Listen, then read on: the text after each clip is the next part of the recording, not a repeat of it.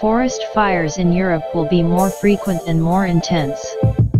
Scientists in the report of the Scientific Council of the European Academy, ESAC, admits that Europe must learn to live with fire, and forest fires will be more frequent and more intense.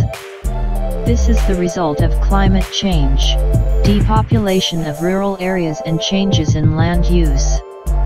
ESAC calls for an urgent change of EU fire policy, reactive dampen fires on proactive land management, based on risk assessment.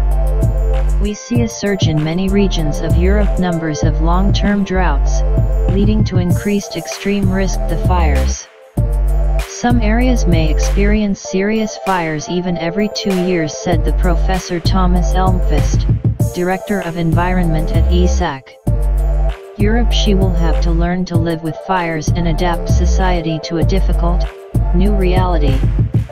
More than twice as much urban areas in Europe are at risk of fires than in North America, Asia and Asia, he added.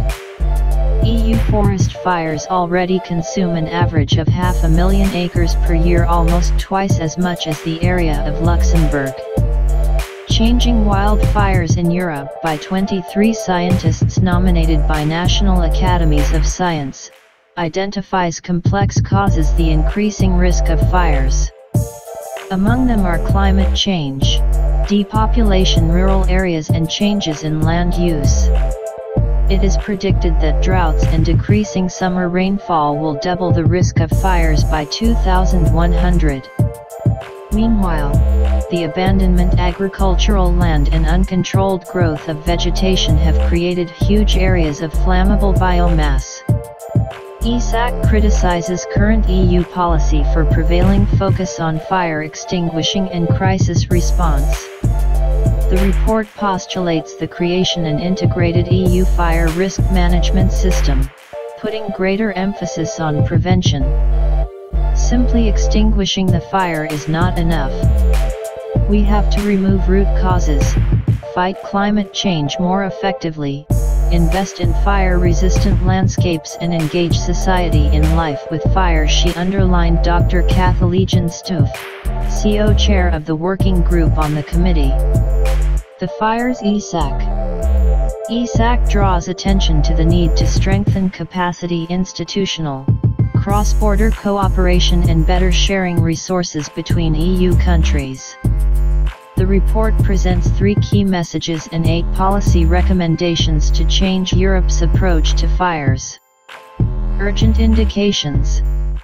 Immediately at once implement climate and land use, including new EU law on reconstruction of nature, with particular emphasis on the restoration of the rich in peatland, coal and sustainable forest management.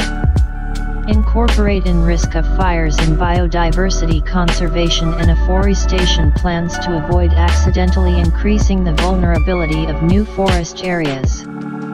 Educate the education society in terms of resilience to fires, especially younger ones' generations, through dedicated public health and education programs. The fires.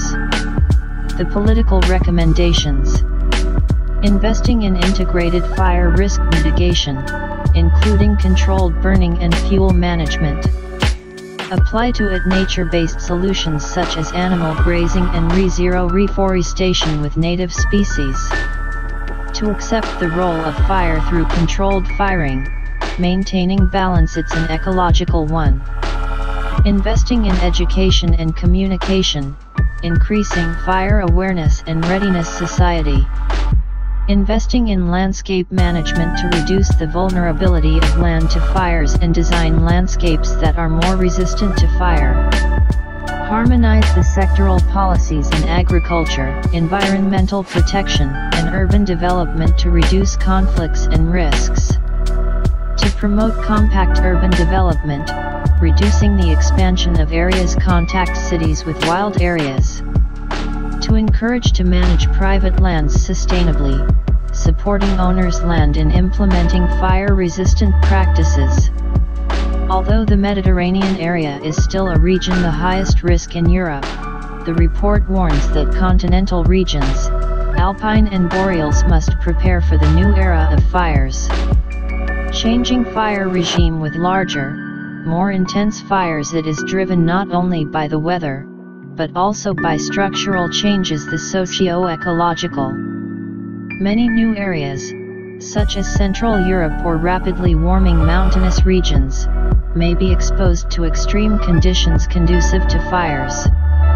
This is a fundamental change with serious consequences for the environment and public safety, said Dr. Orsolya Vako, CO chair of the working group the ESAC Fires.